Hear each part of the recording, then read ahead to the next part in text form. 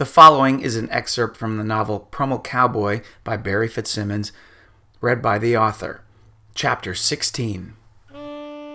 It's near 6 p, and just like Belinda promised, Modest John gets me on the horn. First off, talking up all the promos me and Joe been working on, how they're awful colorful and classy, and how he'd like to someday be a promo writer just like old Cowboy.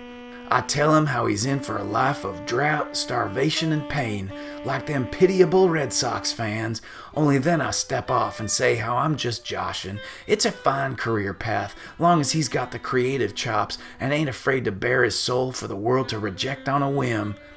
Modest John don't backpedal one bit. I can do that. I think, Then I ask where this mystery meeting with Belinda's gonna be at. Some old haunt, he says, smart aleck like. Hell's Kitchen? That sounds like a nice restaurant. Hell's Kitchen ain't no restaurant, son. A neighborhood's what it is, a destination even. Got a real singular charm, it does, and some fine eating and drinking establishments. That's my neck of the woods, you know. John makes it sound like he wouldn't get caught quick or dead in such a place. Guess folks that are new to this city got a lot to learn. Anyhow, that boy better make a better promo producer than he does a secretary, on account of there's some confusion over what time this meeting's at. She's been waiting there for an hour, he says. Shoot, John, then how come you didn't call me till just now? His voice cracks some. I'm just doing what I'm told, sir. Maybe she wanted some time alone. I don't know. Don't make sense, that. Please don't tell Belinda I screwed up. You ain't screwed up, not if you're doing what you're told. I can't afford to end up on her bad side. Makes two of us, Modest John. Remember that. All he's got for me is an address. On 9th it is, and it don't ring no bells. Course, I never was a man for numbers. I give old Joe the salute, and I hit the streets. And once I'm outside, I get a wild hair to stop home and freshen up. Heck, I'm already late, and it's only about an extra block, going west past 9th. And once I'm through that door to my hovel, I move awful quick, dropping my satchel, hanging my hat, hitting that power button on my TV, and ducking into my washroom to splash my face. That tube comes up on the channel I left it on, and I hear the voice of old Mike J. on the tray. Mike Jenkins, that is, on Channel 3 News, my longtime client that I'm loyal to, even when I ain't working there. Course, I ain't got no cable nor satellite, and of all the local stations in New York, the tray comes in the cleanest, so I stick with it. Anyhow, that Mike, an institution in this town he is, he's raving over one breaking story or another. Sounds like a dead body's turned up downtown, a likely homicide, and the murder weapon's videotape. Least that's what I think I hear, on account of my washroom water taps running at the same time, and it squeaks something awful. 'Nother day in this town, 'nother man killed, I think, and I walk over with my wet face and listen to that old silver-haired Mike, who's barking away about how folks shouldn't touch that dial, and his producers right now scrambling to get cameras down to the scene. He's promising top reporters, team coverage, the whole nine, short of solving the crime itself, that is, if indeed it is a crime. I switched that channel anyhow, a few times, and sure enough, all them other newscasts already got live remotes out front of some banged-up old tenement that's got what looks like Chinese spray paint on the walls.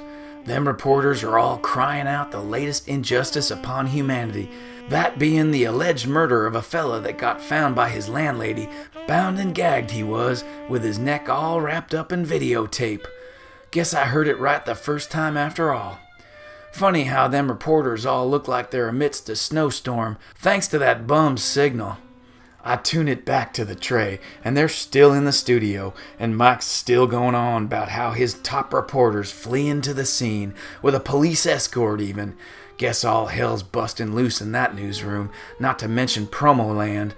Makes me glad it does, how it ain't none of my affair, on account of I'm right now working for a TV station. Fact, I figure I don't need to hear no more, and I switched that TV off.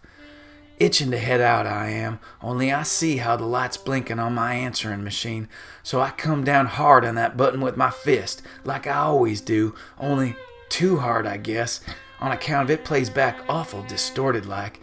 Course, there ain't no mistaking the voice on that tape. It's my old friend and client Jim Jones, from Channel 3 no less, the very same station I just turned off on my own TV.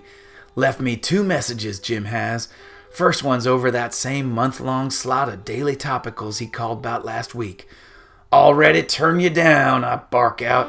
Second one plays back even slower, giving his voice a devilish quality, a drunken devil from the sound of it, and forgetful. He tells how he's sorry I ain't gotten back to him, and he guesses him and me won't be making promo magic after all, like we done so many years, going back through wars and famines and sundry disasters, etc., etc., etc. "Another time, old friend," I say out loud, and I yank my door open, and just before I'm about to grab my dark brown and set her low, like usual, I catch sight of my dress hat, that bone-colored Stetson with the black cowhide trim and turquoise accents. I make the switch, thinking, bet this'll sure impress Belinda. The fit on that hat's still a bit tight, but I hit the streets anyhow, and I light up. Tastes like a menthol on account of I brush my teeth. And when I get to 9th, I head north, figuring Belinda's old haunts an Up Avenue place, round near that admixture saloon. Heck, maybe it's even the same joint. Folks in our trade been going there for years. Wouldn't mind locking eyes again with that lovely barmaid Cassie James, maybe even having a word or two. Course, ain't sure what I'd say. Truth is, that woman scares the daylights out of me. Anyhow, I start looking for the right numbers, only it turns out I got 'em crossed, and I surely misjudged Belinda's taste in drinking establishments. I end up doubling back down the avenue, and I know the place all right, only guess I didn't ever know the address. And me a paying customer all these years.